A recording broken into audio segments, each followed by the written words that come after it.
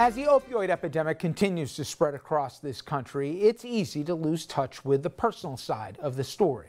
More often than not, reports like these will cite the statistics, the number of overdoses, people seeking treatment, relapse rate, insurance numbers, that sort of thing. All important math here, but we forget there are people behind all those numbers. And that's the part of the opioid epidemic story that we don't tell enough, that all those numbers represent people like you and me. And even when we lose those people, there are loved ones and friends left behind that now cope with the hole that opioids took away. And that's in part why filmmaker William Dickerson wrote and directed the movie No Alternative. It's because of his connection to one particular statistic, his sister Brianna. You know, we've spoken before. Yeah. The fact that you're back again speaks to the success of the project. And we'll talk about the soundtrack as well, which is getting a lot of buzz. But for folks who don't remember, we'll go through the plot, but this isn't just a script. In many ways, this is your life. Yeah, it's extremely autobiographical. Takes place in the early 90s, and it's a brother and sister story, right? Kurt Cobain had just committed suicide, and a lot of teenagers at the time, that was the reason why they picked up an instrument. It's the reason why I picked up an instrument. I started a band. So the character in the movie starts a band in the hopes of becoming the next Nirvana. And the interesting thing about the movie is that the sister character decides to reject the trends of alternative Nirvana, you know, all the music that everybody else is into, and becomes a gangster rapper, which is so outside the realm of what she's used to. But in a way, it's how she deals with her mental illness. And that character is based after my own sister, who did this in real life. So yeah, it's very much art imitating life.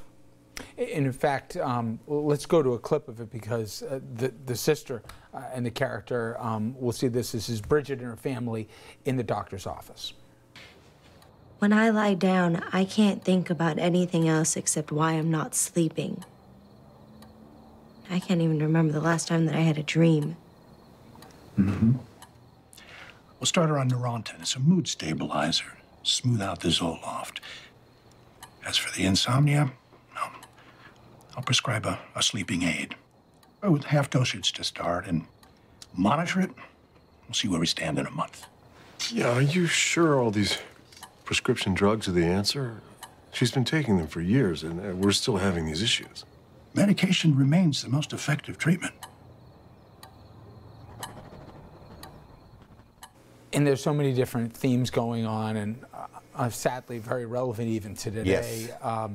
The Prozac Nation, as they say, the pharmaceuticals, you can speak to that from a first-hand basis and also through the characters. Music is a huge portion of it. Mm-hmm. But then also, you know, coming of age. I mean, the character Harry Hamlin, a judge, people may remember some of the scenes if they see the film, based in Yonkers, and there's a lot of Westchester scenes that are in there. Mm-hmm. Talk a little bit more about your personal connection, this story, but also all those competing narratives simultaneously that, you know, a lot of people can probably relate to. Sure, yeah, there's a lot of layers to the onion here.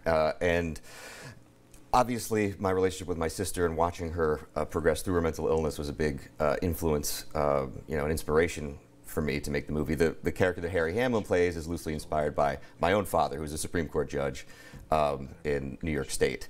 So, you know, it cuts really close to the bone. And I also, you know, experienced firsthand my sister beginning to take all these antidepressant drugs in the early 90s. And that was really a time where they started to become very mainstream, and doctors, you know, would prescribe this SSRI for a month, see how that works, and then if that doesn't really help, then we'll switch you on to something else. And that actually, you know, has resulted in a real epidemic of drug addiction, especially for people with borderline personality disorder, because medication really isn't the way to treat that. It's really treated through behavioral therapy. And my sister wasn't diagnosed with that until 10 years after she was on all these drugs. So at that point, she was not only borderline, but also hopelessly addicted to medication.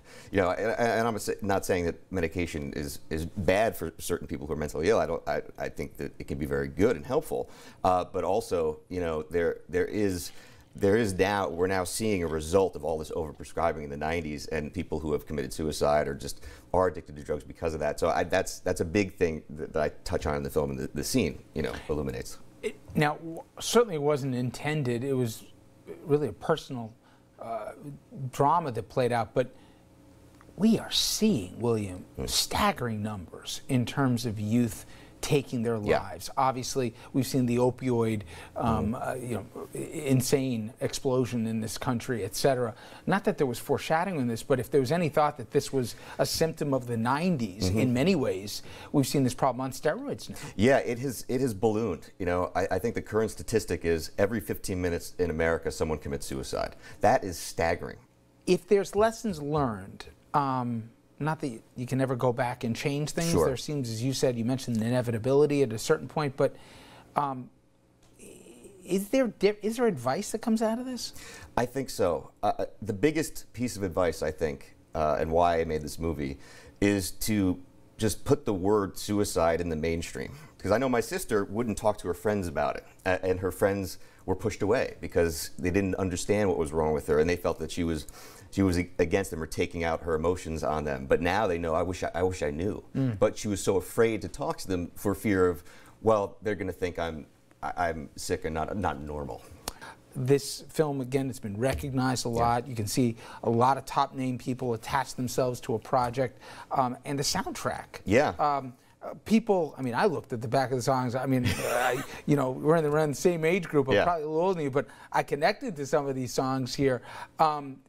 That's gotten a lot of buzz as well. Yeah, it was totally unanticipated, but extremely welcome. We won a few awards. By the way, this for has the to be the soundtrack. fun part of it. Where It's you get really to pick fun. the soundtrack, right? It is really fun because, well, for a number of reasons, not least of which is I'm a musician, and my band's songs are on it that we recorded 25 years ago. Very cool. And not only that, but because of all the buzz the soundtrack's been getting, we just got a record contract for an album.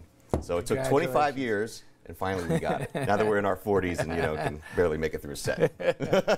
Well, again, great luck with it. No alternative. Where can people find it now? Well, it's available everywhere digitally. So iTunes, Amazon, Blu-ray and DVD are available on Amazon.